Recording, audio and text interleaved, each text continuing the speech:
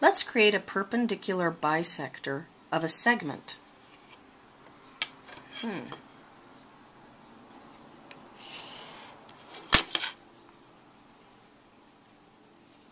There we go.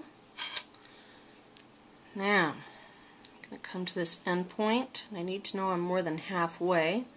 I'm just going to start way down here and draw half a moon. I'm going to keep that same setting, come over to the other end of my line segment, draw another thing that looks like half a moon. And now, where those arcs intersect, I can draw a nice straight line with my straight edge.